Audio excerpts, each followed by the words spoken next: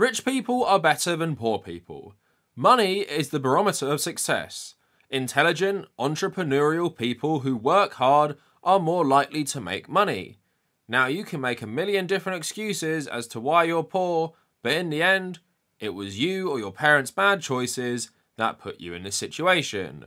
Rich people set the direction of the world. Sorry if this sounds effed up, but it's true.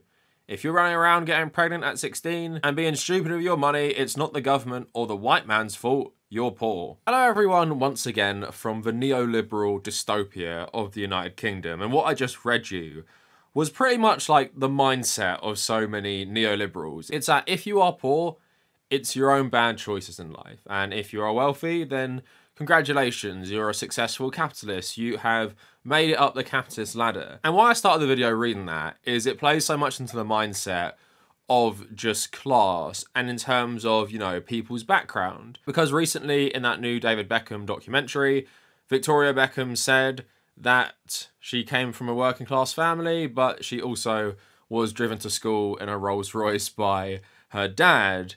And I thought it was an interesting topic to discuss, I guess, like the hypocrisy of how we view class, in that many people who are successful like to paint it as them rising up the ranks of class, and it's all because of them being so smart or talented and they deserve their success. But at the same time, we also look down upon working class people. So it's seen as both a good thing to come from a working class background, but a bad thing to remain as a working class person, because the whole goal of neoliberalism is to crush anyone in the path for financial success and hopefully rising up the class ladder. Now, there is some differences, of course, between the UK and the US. The US is a more aspirational society. You know, you're told from a young age that like anyone can become president, and someone like Barack Obama is a good, I guess, case study of just like a random dude who became president, I guess. But at the same time, Americans do look down on working class people too.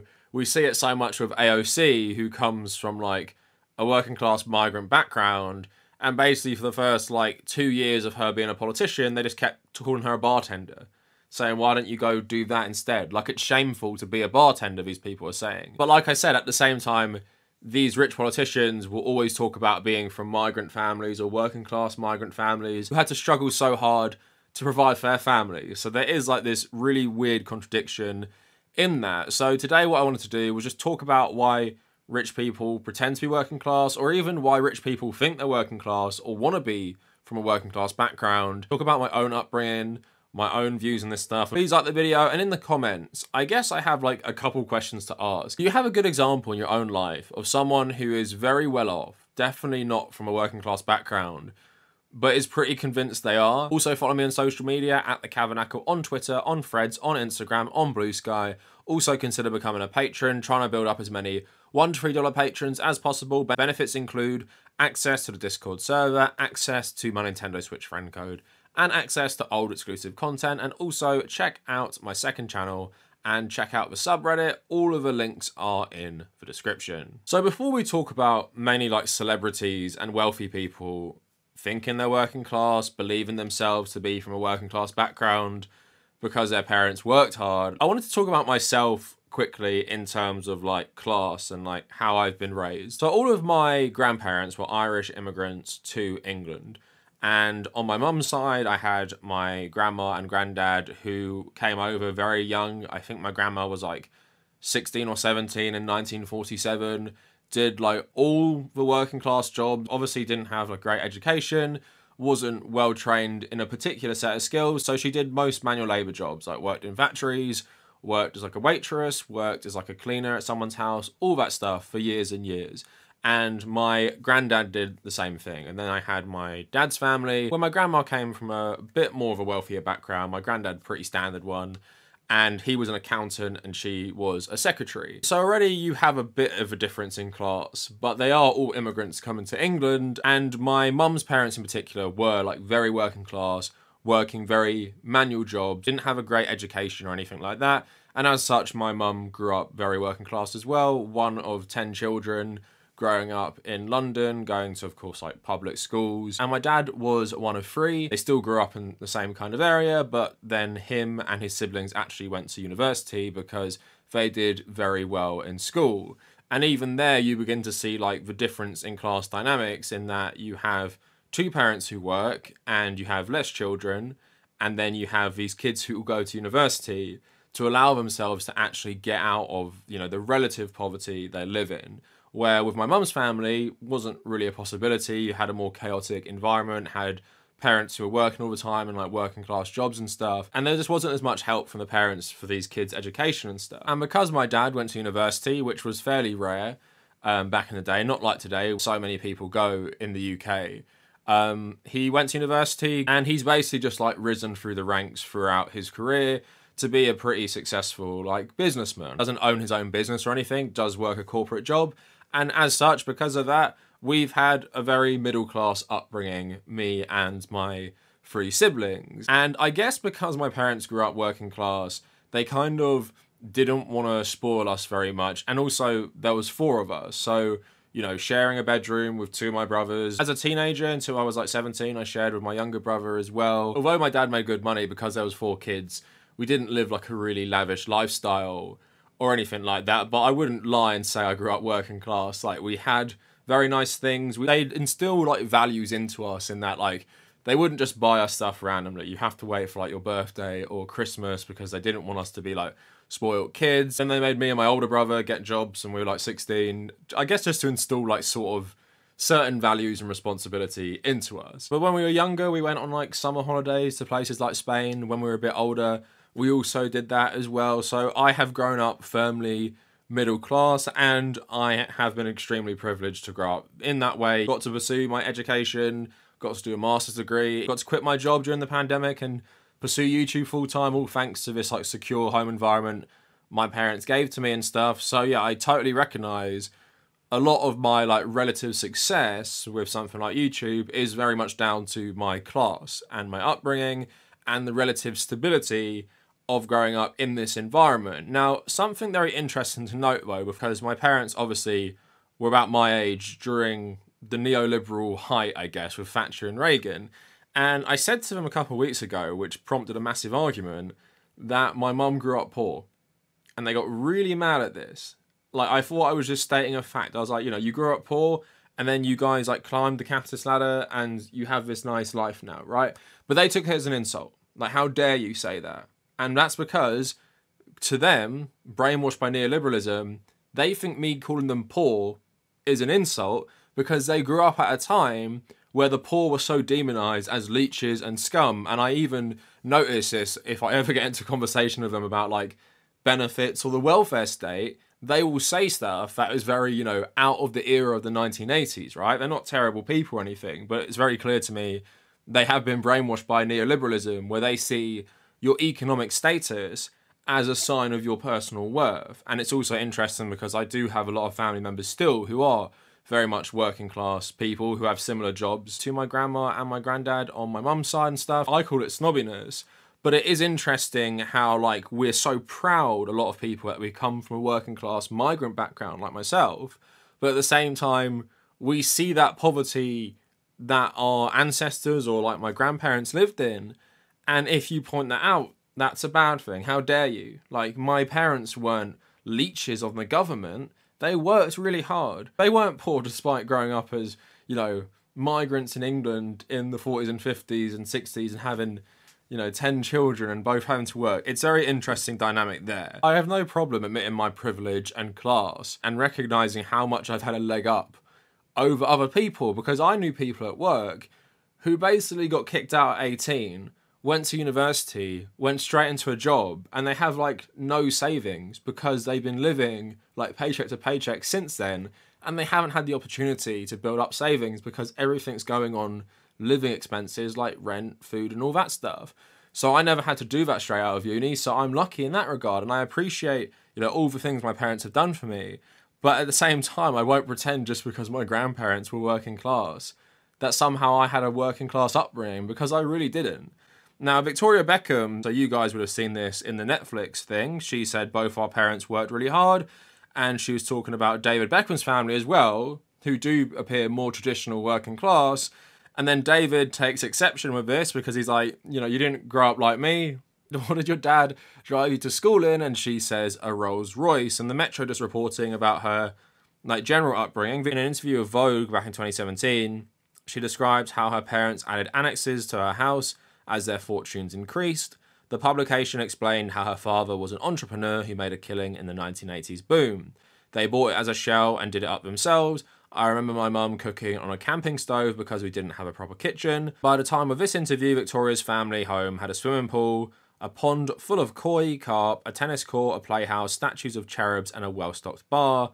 And in her youth, Victoria had a part-time promotional job at Wickes hardware store, and she would put half her earnings into a separate bank account for tax. She added that her dad worked really hard to have the money for us to have a nice house. Her parents' wealth seems far more than my parents' wealth, but I relate in the sense that my parents didn't come from like wealthy backgrounds or anything, but especially my dad with his career, he just worked really hard to become successful in the typical capitalist sense, you know, having a house, having a family, going on holidays, having money for nice things and stuff, right? Seems to be quite similar to Victoria Beckham's parents, but they've just been even more successful, where they have this ability to really, you know, make their fortune. And there's nothing obviously wrong with that, but I guess it's just being a bit delusional about how that made you privileged, because even if her parents grew up poor and grew up in a certain environment like my parents, I didn't grow up in that environment.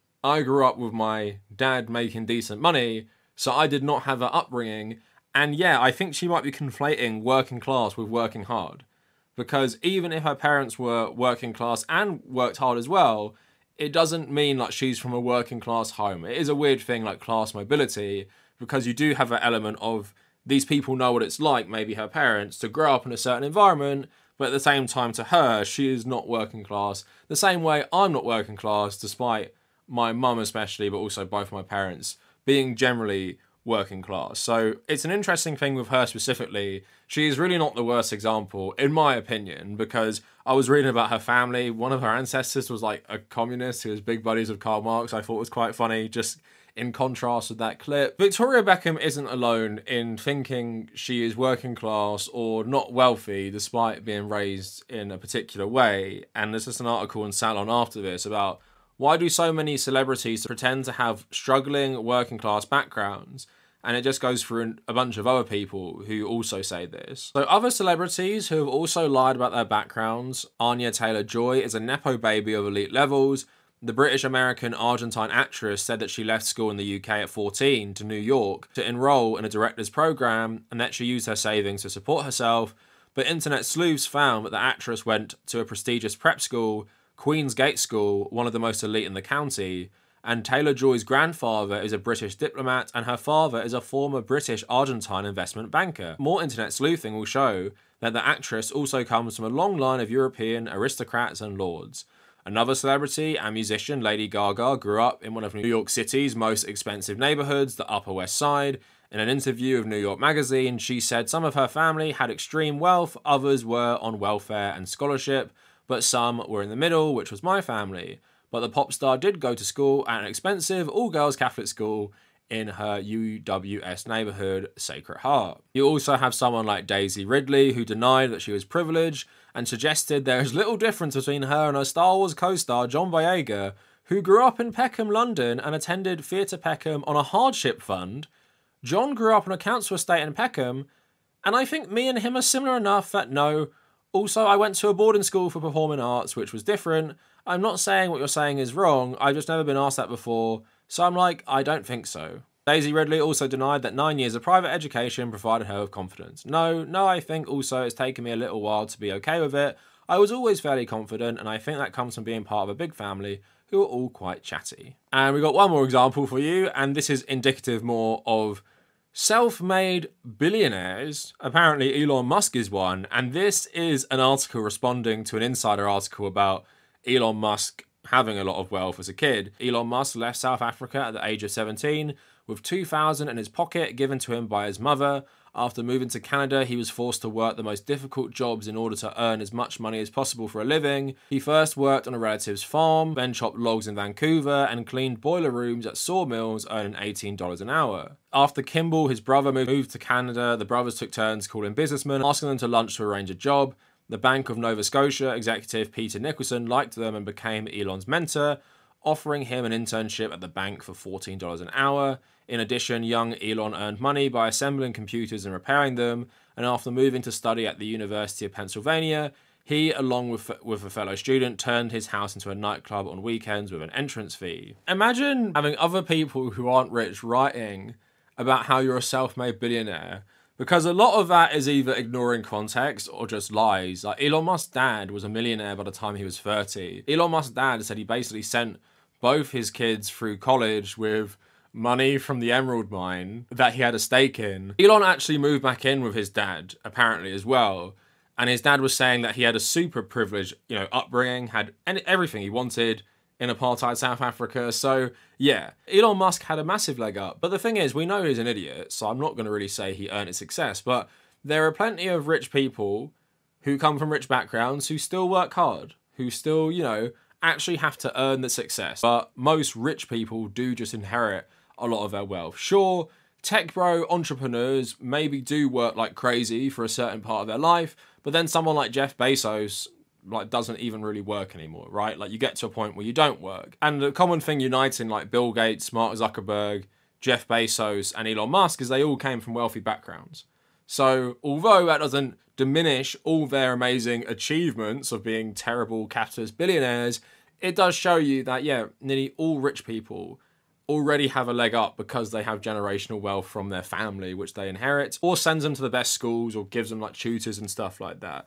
But yeah, I find that really interesting, especially like with some of those actors and actresses. But yeah, it's amazing that they don't realize their privilege. Like, it seems like Daisy Ridley was pretty shocked. Someone was even asking her, like, do you think you had a bit of privilege over John Boyega, who grew up poor and only did theatre school and like a hardship fund? Like, do you think you growing up rich, like, helped you in any way, or helped your confidence?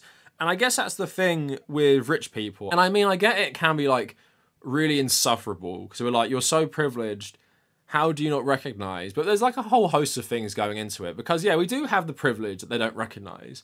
And I'm saying, I'm privileged and I recognize that, and that's totally fine. I don't feel bad really, because what can I do about that? I was born into these circumstances, not my fault I had privilege. But I think there's a lot of guilt, societal guilt maybe, that goes into it. These people both feel bad, but they also think it diminishes their achievement. Daisy Ridley's probably thinking like, there's no difference between me and John Boyega, because if I say there is, then I'm basically admitting that he's more deserving of being here because he had to work harder, and I didn't have to work as hard because I had more privilege than him. And a lot of them just don't want to do that. Like Lady Gaga saying she was kind of middle class but going to private school. If you go to private school, you're not middle class. If your parents have an extra like 10 to 40 grand sitting around a year to send you to private school, you're not middle class. You're upper class. You're wealthy. But it's obviously because we are a neoliberal capitalist society, and that's how we view class. Like, it's a good thing to come from a humble background. But what makes that even better is if you have not let that get you down, you haven't become lazy, you haven't become a leech, you've become industrious, you've become an entrepreneur, you've decided, you've made a choice, you have such free will in this capitalist system that you're not going to be the same as your parents. You're not going to go work in a factory or a mine. You're going to work smart, you're going to work hard, and you will be successful. And if you actually make it one day, then that's so much better. But what if you didn't grow up working class? Well, just lie about it. Say like you're Elon Musk, who had a millionaire dad and was spoiled rotten, and just because you worked a few jobs when you moved for university, that means you're also like self-made working class. Two more things I want to talk about. It's the aesthetics of being working class and just pretending to be it. Like knowing you aren't, but pretending. But also expanding a bit more and actually thinking it. So there was a Vice story from a while ago called 16 More Stories of Posh Kids Pretending Not to Be Posh. And I found some of these quite funny. So one of my closest friends would tell me that she knows what it's like to come from a low-income background and not have enough money to live. Her dad is a famous art dealer, and she was given an authentic Matisse print for Christmas. A now semi-famous food Instagrammer who claims he started his project because he and his mates didn't have enough money to go out during university, so had to socialise through shared cooking at home, lived with a literal royal while he was a student, and was well known for throwing extravagant parties, including one with a bouncy castle inside his student flat. In sixth form, I dated a guy from a private school who introduced me to his group of friends and the girls I hung out with. They all wore ripped leather jackets and second-hand clothes and hung out in really grim bars in central London. They would always talk about being skint, mind-sweep drinks and get gross men to buy them rounds. I just assumed they were comp girls like me until one weekend we went to one of their parents' flats. It was literally on the Brighton seafront and worth a few million. Her dad was there and he made us home-brewed beer.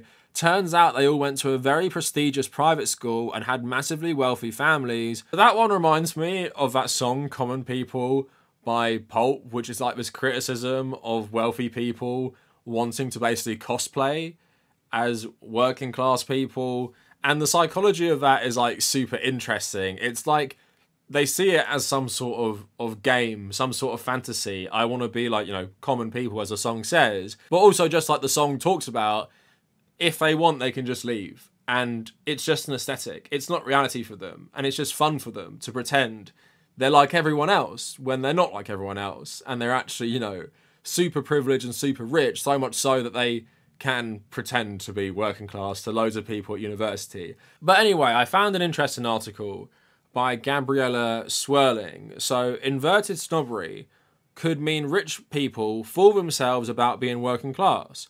1 in 3 of the richest people identify as working class, a survey has revealed. The latest British Social Attitude Survey by the National Centre for Social Research revealed that in 2022, 32% of Britons in the top quarter of household incomes, those earning more than 40k, identified as working class. So the one thing I will say is that 40k in the UK is a decent enough salary. But I wouldn't say it necessarily means you aren't working class if you're in a certain environment. But yeah, by and large, most people earning 40k aren't actually like working class people. However, 48% of those from the poorest households, those earning less than 19,000, said they felt middle class or had no class identity. As many as 62% of those in working class jobs identified as such. So another study by the London School of Economics, published in 2021, interviewed 175 actors, architects, accountants, and TV professionals. Of those, 36 people who had an undeniably middle-class upbringings thought of themselves as working class.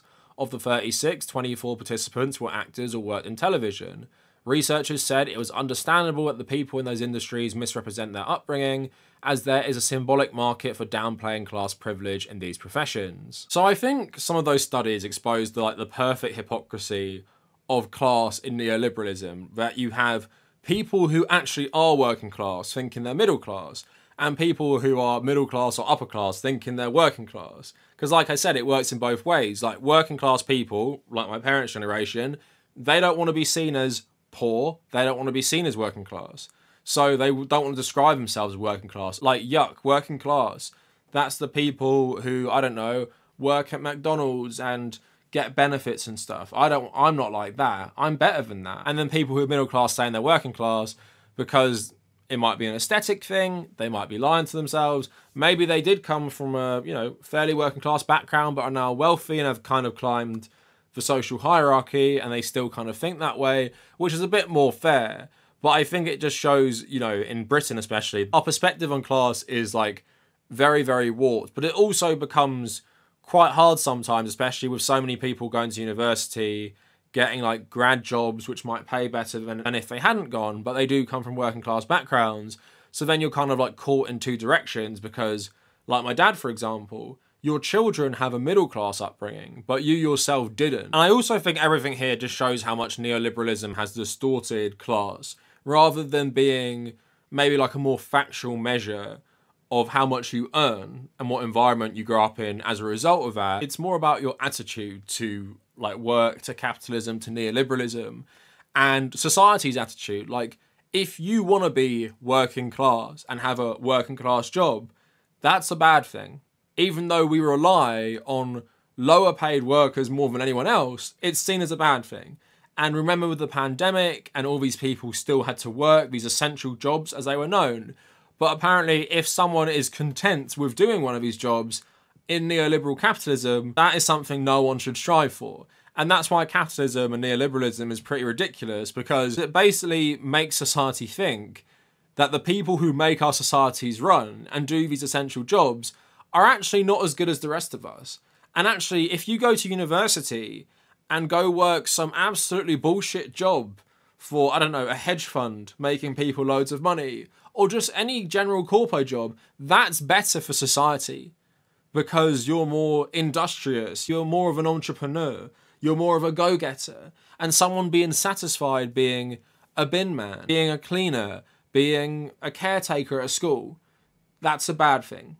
Even though we need those people far more than we need university educated people who go into corporate jobs. We need them far more than we need people like my dad, for example, right? And that's just something, as a society under neoliberalism, we don't value anymore. And while working class people used to be recognised, especially with union movements, as the backbone of any society, now they're seen as a group of people who should try and improve their lot in life, and they should all aspire to be middle class and wealthy. And again, with the inherent contradictions of neoliberalism, if everyone did that, then society would probably just fall apart because all the essential workers wouldn't be doing the essential jobs anymore because they don't pay enough, and they'd aspire to all enter the corporate workplace as well. But anyway, that is it for the video. Let me know what you guys think down in the comments, and if you made it this far, thank you for watching.